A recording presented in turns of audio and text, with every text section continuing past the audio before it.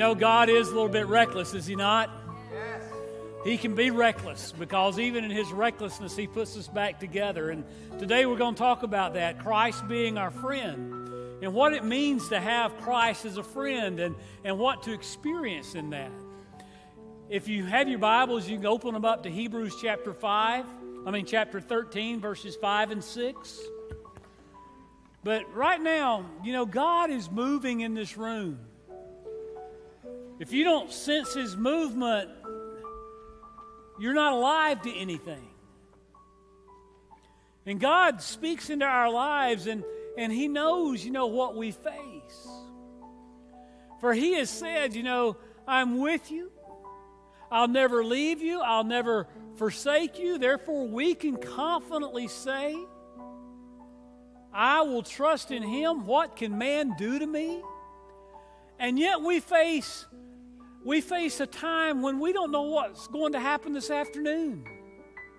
We don't know what the deal is about today. We don't know about tomorrow. And yet God says, through His Son Christ Jesus, I am your friend. We face difficulties. We face defeat. Sometimes, you know, we've got these great victories. And man, we're up there on the mountaintop and everything's pretty awesome. And then there's the agony of defeat. You remember the old ABC sports guy skiing down the ski doohickey-majigger? I don't know what they call that because we're from Florida and don't have ski doohickey-majiggers. And that skier goes off, and man, it's a big crash and all that kind of stuff. And there's that agony of defeat. But yet God says we don't have to walk in fear. We don't have to be afraid because we can know that He is for us, that He never leaves us, that He never forsakes us, that He walks with us all the way. But even, you know, we may question, well, how can I look forward to the future, even this afternoon, with optimism? How can I have confidence? How can I know peace? How can I walk with joy? I mean, those are big things, right? And I think one of the things that hinders the church from grabbing a hold of all that God has for us is understanding who God is to us. We can have optimism, and we can have confidence, and we can have joy, and we can have hope, and we can know peace because God Himself has said, I will never leave you nor forsake you. I will never leave you nor forsake you. And you know what? There's uncertainty ahead of us, is there not? There's uncertainty even tomorrow night. We don't know who's going to win that ball game, Clemson or Alabama. See, we don't know. I mean, if we actually knew who was going to win the ball game, why not have the ball game, right? That'd take the fun out of it. There's uncertainty. We face times, you know, with not only the uncertainty that lies in front of us, but the perplexity of it. Man, I'm not only uncertain about this, but this is perplex. This is difficult. And we'll deal both with defeat and with victory. But the thing that remains the same over and over and over again is this, is God never forsakes us. He never leaves us. He says, I will be your friend today, tomorrow, yes, and forever. And this is something I know. I've come to recognize through years of pastoral ministry in the church, is everybody is going to leave the church. Did y'all know that? Everybody's going to leave the church. Some people, they're going to get upset. They didn't like the way the cookies were burnt. And they burn the cookies every week. Well, they do that for me because I love burnt cookies. Or, I'm not really saying anybody's ever complained about the cookies, but you know how people complain about things, right? They'll leave upset. Or suddenly God will move in their life and they're suddenly moved on to a greater and more meaningful ministry somewhere. Or they'll die and go to heaven or go to hell. Or, you know, they'll just drift away. But everybody's going to leave. And get this, think about this. How many of you have had a lot of friends in your life? Only 2, 3, 4? Come on. How many of you really, you count them all up. You've had a lot of friends. You can put up both hands, right? How many of you would say those friends are still tight and close with you today out of all those people? You see what? Friends don't remain either. You know, the Bible says there is a friend that sticks closer than a brother. But God says, I am your friend. He said, I'll never leave you, I'll never forsake you. When things are uncertain, when things are perplexed, when you face defeat, when you live in victory, He says, I'm there. And here's what we need to learn. Because God is there, whether it's defeat or victory, whether it's difficult or perplexed or whatever else it may be, is we have to learn contentment. Ooh, that's a big one, to be content. How can I have a content life? Because, you know, I want what I want when I want it, and I want what I want right now, right? We're not very content. You know, we get a new car, and we're proud of that new car, and suddenly the new model year comes up, and they've completely changed that thing out. What happens? We get a little discontent. I don't see any of y'all driving 1960s model cars around here. I mean, they do in Cuba, right? But we're not seeing that around here unless it's the auto club, you know, where they've restored one, because we grow a little bit discontent. And double knit, I mean, you know, discontentment. Remember when double knit was all the rage? Some of you guys had double knit leisure suits. How many of you dare wear one of those today? Because we're not really a content kind of people. But here the writer of the Hebrews tells us in verse 5 to be content with what you have.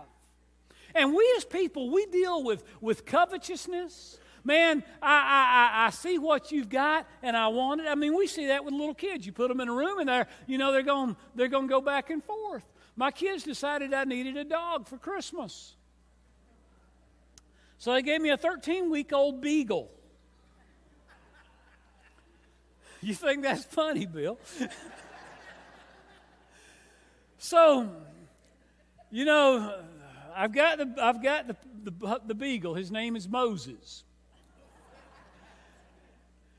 But I got a granddog that comes this week named Nene. And they fight over the stuffed animal. I mean, if one has one, they all want that one. You know how dogs are, and kids are, and adults are. I mean, we covet, we want, and we want. And you know, the result of all this covetousness and greed and discontent and frustration is we have a dissatisfaction, we have a disillusionment, and we have discontent. And it's not just your problem and my problem. It's not just a church problem. It's not just a problem in Destin or Florida or the United States. It's a worldwide problem. Worldwide, people are disillusioned. Worldwide, people are discontent. Worldwide, people are not satisfied. And so, you know, when we live in that kind of a world, how do we overcome that kind of stuff? Well, we have to come to know the source of contentment. God says, be content with what you have. For He said, I will never leave you, I'll never forsake you. You know, God has made everything in this world available for us to enjoy.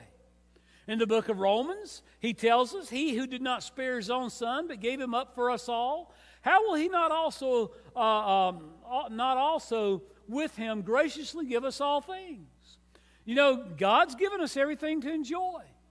We go a little bit further in the New Testament and we find in 1 Timothy that they set their hopes on God, who richly provides us everything to enjoy. Now, I find that in the Bible, when the plain sense makes common sense, I need no other sense at all. I don't have to go and consult 1,000 commentaries to understand what everything is. Do you understand what everything is? He's given us everything to enjoy. In the Corinthians, he says, whether present or in the future, all are yours, and you're Christ, and Christ is God. In other words, everything that's in God is in Christ, and everything that is in Christ is for me. Everything that's in God is in Christ, and everything that's in Christ is for me. Christ came and gave His life that I might have life, that I might know the power of His might, that I might know that every shadow that He will light up, every mountain He will climb up, coming after me. And the psalmist said it so well when he penned Psalm 23.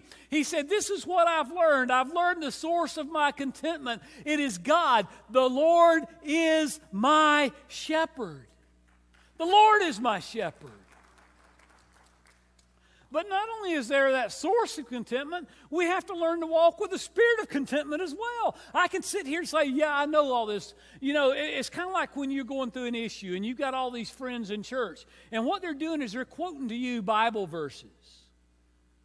And maybe you're not wanting to hear Bible verses. Maybe you already know those Bible verses. Maybe you're saying under your breath, just shut up. Right?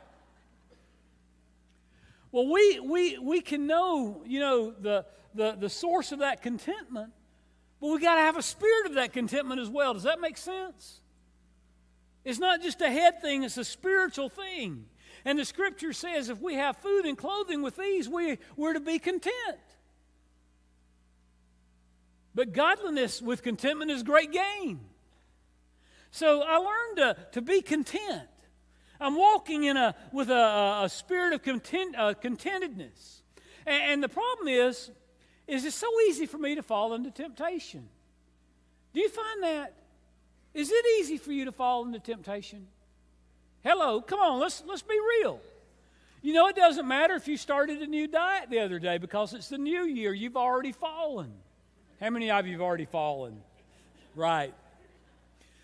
You know, temptation comes. And the end is destruction. I mean, we live in a world, as I've said, it's full of greed and jealousy, strife and frustration. Because of a deep-seated covetousness within us that brings disillusionment, discontent, and dissatisfaction. But as those of us who follow after Jesus Christ, who Christ lives within us, the Bible tells us we're to be content. Now, Paul had something to say about that when he wrote to the Philippians.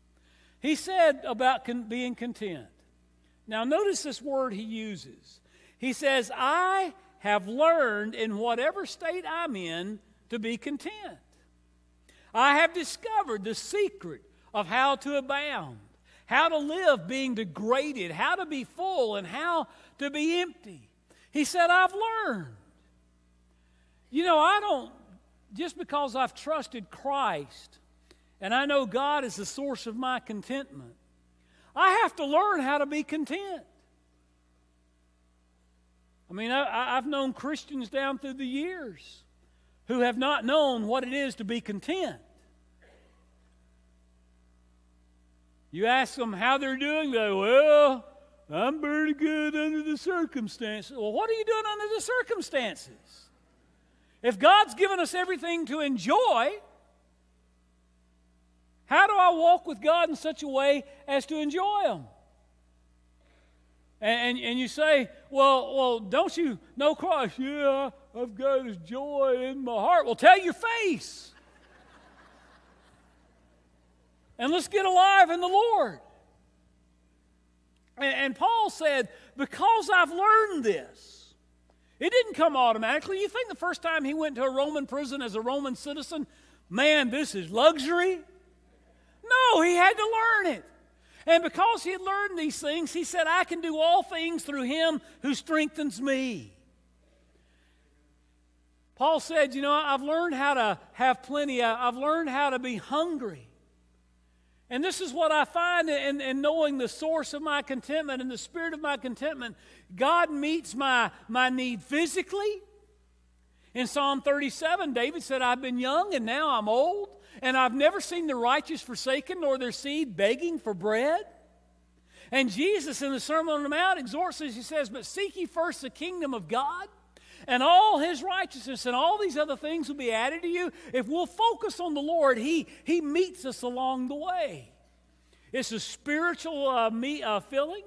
Jesus said in that Sermon on the Mount, He said, blessed are those who hunger and thirst for righteousness, for they shall be satisfied. You know, there can be no personal contentment without a spiritual contentment. There is a God-shaped void in every one of us that only God can fill. As a matter of fact, Jesus speaks this verse, "Blessed are those who hunger and thirst for righteousness, for they shall be satisfied." You know what this tells us? That God is both our hunger and our satisfaction. Doesn't that sound cool? That God is our hunger and He's our satisfaction. He's our hunger. He's what we want. He's what we desire. He's what we go after. And He is our satisfaction. And He meets us vocationally. Paul said, "For me to live is Christ, die is gain." For Paul, all of his life, even in a Roman prison, became a fulfilled life. And, we talk about things that need to be fulfilled. There are sinkholes all over America that need something underneath them, right? You've heard the story of the sinkholes. They swallow up neighborhoods and or the houses, or a Corvette museum in Kentucky. I mean, whoever knew Kentucky had sinkholes? I didn't know that. Sinkholes. And when people would build these buildings on top of the sinkholes, they didn't know that there's nothing underneath them to support them. And I think about the things that people build their lives upon today. It's like they build their lives upon that ground that that has a sinkhole underneath it. And when the pressure comes, it collapses. The songwriter said, "My hope is built on nothing less than Jesus' blood and righteousness. I dare not trust the sweetest frame." I don't even trust my mama this much, he's saying. I don't trust my dad, my brother, my sister, my friend, my church people. I don't trust that. But I wholly lean on Jesus' name, for it's on Christ, the solid rock, I stand. All other ground is sinking sand. When darkness tends to hide His face, there's no shadow He won't light up, the Bible tells us. And His oath, His covenant, His blood, they support me when the flood comes. And when all around our soul, our life gives way, Jesus Christ is our hope and stay because of this. Not only do we need to have a life that's content, we need that friend for life, and that's who Jesus is. He says, "I'll never leave you, I'll never forsake you. I will be your personal friend." The actual Greek rendering of this text is He Himself. It's not like me saying, "Well, I heard Jesus say this." That's not what's coming across. The actual rendering of the text is this: He Himself has said, "I will never leave you. No, never will I forsake you." He comes to dwell with us. It'd be awesome to know that God would send an angel to us in our life this year, wouldn't it? That angel would walk before us on every road, that angel would be beside us through every scary spot. Driving through the Blackwater State Forest the other day with the rain coming down and going down into a couple of low spots in the trees growing across. My granddaughter was in there in the truck with me. And, it looked a little dark, a little scary, all that rain coming down. And I said, ooh. When those times come in our life, wouldn't it be awesome to know that Gabriel, the archangel, is there by our side? Woo! Wouldn't that be great? But God didn't send an angel. He Himself has said. He Himself, Jesus Christ Himself, has come to walk with us, to talk with us, to live with us, to live in us, to encourage us, to protect us, to provide for us, to be there through every stormy gale. And we are assured of the personal presence of the Lord Jesus Christ for every step of the way. In the Old Testament, there would be times that God would visit with guys like Moses and Joshua and David. In the New Testament, Christ would walk with men and women, but now He has come to indwell us. In the book of Galatians, Paul writes and says, "I've been crucified with Christ. It is no longer I who live, but Christ lives in me. And the life that I now live in the flesh, I live by faith in the Son of God, who loved me and gave Himself for me." And that friendship is a never-ending friendship. It's not like our friends that we talked about a few moments ago. I mean, we got gobs of friends in our lives. I mean, look, how many of you know all your friends on Facebook? Woo! You don't. And then I get some of these really weird friend requests. Right? Not that I'm talking about any of y'all, but really. But Christ is a never-ending friend. I will never leave you, nor never forsake you. He himself has said. And no matter how dark the night, we are assured of his personal presence. And because I've learned that contentment, and because I have a friend, you know what that gives me when I go through those deep valleys? The rain's coming down, and it's dark, and it's ooh. It gives me courage for life. In Hebrews 13:6, because God said, I will never leave you, I'll never forsake you, our response, as Matt pointed out, is we declare, the Lord is my helper. I will not fear. What can man do to me? Contentment and friendship and courage. Those three things, if we can grab a hold of them and walk with them, will guide us through every day of this year that lies before us. He gives us the courage, first of all, to face the unknowns of life. You know, we all face days ahead, and there's that fear of the unknown, man. There's all kinds of unknown stuff, right? The unknown. Now think about Jacob in the Old Testament, book of Genesis. Jacob, you know, he stole the birthright from his brother, Esau. Esau was a hunter. Jacob hung out at the house with his mom. Jacob got to thinking after he stole that birthright, his brother's going to come and put some whoop on him. And he takes off and he runs for his life. And he runs and night falls and he lies down beside a little creek and he takes a stone to be a pillow. And he goes to sleep, and it was then that God gave him a vision of a ladder that stretches into heaven. And the divine purpose of his life was revealed to him, and God said in Genesis 28, Behold, I am with you and will keep you. Wherever you go, I will bring you back to this land. For I will not leave you. You see, when the Hebrew writer wrote those weren't new words. God said, I'll never leave you until I've done what I've promised you. And when Moses gave his final message to the children of Israel, he set before them death and life, and he told them whatever opposition they had faced in Canaan, that they could be assured of the presence of God. In Deuteronomy 31, he said, Be strong and courageous. Do not fear or dread of them, for it is the Lord your God who goes with you. He will not leave you or forsake you. Wow, you know, we all have unknowns in life, don't we? We don't know what the future holds. We don't know what's going to be here this afternoon, tomorrow, or next week. And you know what? He gives us the courage to face responsibilities. We know our responsibilities, do we not? You know, we know what's on our shoulder. We know what's on our plate. We know what we're responsible for, what we're supposed to make happen. And with the presence of the Lord Jesus Christ, we can face the unknowns in life and we can face the responsibilities in life.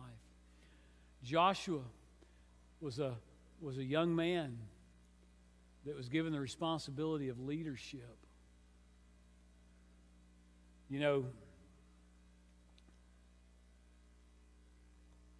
God spoke to Joshua and said, Moses, my servant's dead. I mean, Moses, one of the greatest leaders of all time. Think about it. One of the greatest leaders of all time. Now, therefore, arise and go over this Jordan, you and all this people, into the land I'm giving to them, to the people of Israel. Have I not commanded you? Be strong and courageous. Do not be frightened and do not be dismayed, for the Lord your God is with you wherever you go. Think of the responsibilities that Joshua had to carry. I mean, leadership. How do you rise to fill the shoes of Moses? And administration over all those millions of folks. How do you administrate that? And think about this. The incompatibilities of personalities. I mean, you've never seen that in a church, have you? And grumbling people. Definitely never seen that in a church.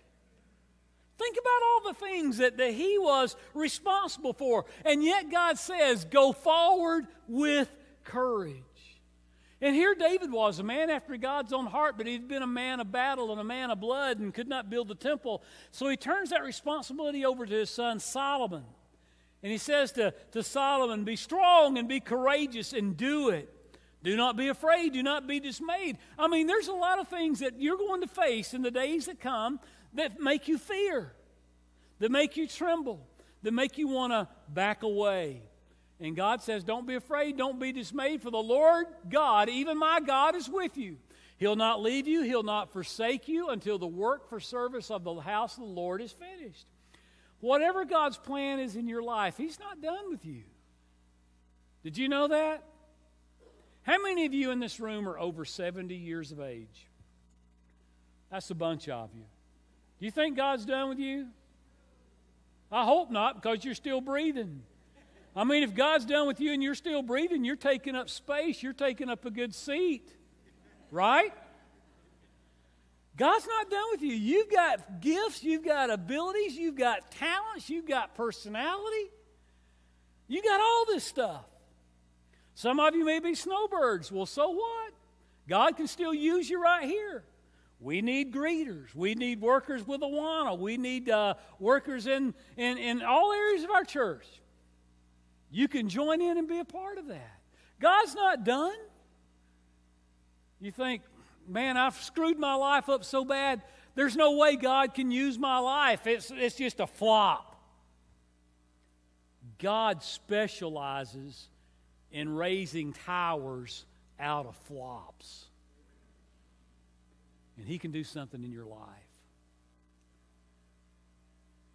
You see, we need the courage that comes through knowing the presence of the Lord Jesus. Did you know that we can know the presence of God in our lives? Moses, I mean, one of the world's greatest leaders. God said, I want you to lead my children Israel. And here he is. He's gone up on the mountain. He's gotten the 10 Commandments. He comes down. He sees them acting up. He gets kind of bent out of shape. Y'all remember that? Maybe you didn't grow up in church, you don't remember that, but he has these 10 Commandments on stones of tablets of stone. He just throws them down and breaks them. He blows them off. He says, you folks aren't worth the cuss. God sends him back up on the mountain. He receives it again. He says, God, how am I going to do this? God says to my presence, He says, how am I going to know your presence? He said, Moses, come here. Moses, I want you to stand in the cleft of this rock. I want you to stand on this rock, and I'm going to put my hand upon you. And when my presence passes by, you're not going to die because I'm going to shield you, but you're going to stand in my presence. Remember when he came down off the mountain? Maybe you don't remember. But he came down off the mountain. Man, his face was lit up. You're talking about somebody that looked like they had laid out on the beach in the middle of July with baby oil on for 3 days straight. He looked like it. He was lit. But he had stood in the presence of God. Today, that rock is none other than Jesus Christ. My hope is built on nothing less than Jesus' blood and righteousness. And Jesus is that rock. And standing on that rock means that you're placing your personal faith in Him. And I'm not talking about a religion of faith. You know, there's a lot of people that have a religion of faith in which, I mean, they obviously don't have any reality or something going on. I'm talking about a relationship where we say to the Lord Jesus Christ, it's not a formal prayer. It's not a matter of walking an aisle and coming and shaking the preacher's hand and sitting on the front row and getting introduced to the church and having a few drops of water sprinkled on us and all that kind of stuff. It's about walking in a relationship where we ourselves have declared to Jesus, I believe that you are the Son of God.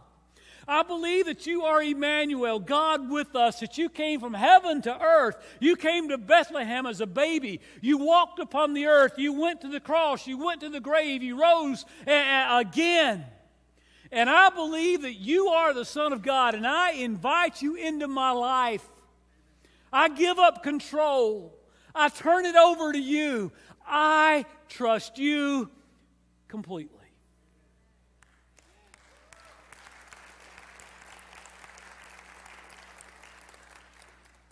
And that is how we walk with confidence and with friendship and with courage. Let's pray. Father, we thank you for this morning you've given to us. We thank you for the blessing of your presence. We thank you for that moment in which your Spirit poured out in this room and you grabbed our attention. And Lord, we pray that in this moment of decision, that we would look confidently unto you and declare, I trust you, Jesus. To you be the glory, both now and throughout all of eternity. We pray in Christ's name. Amen.